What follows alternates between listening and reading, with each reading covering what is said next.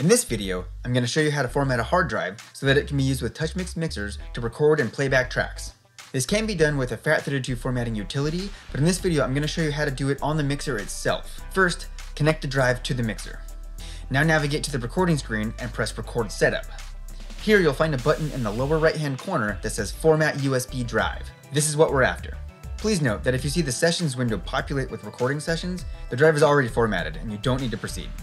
If you wish to proceed with formatting, press this button and confirm on the following prompt. You will also receive a warning indicating that any existing information on the drive will be deleted during the format process.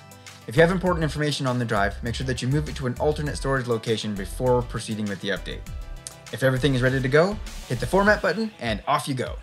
Once the process is finished, you will receive a prompt indicating that the format is complete. You will also see the default recording session automatically populate in the session window, indicating that the format has been successful.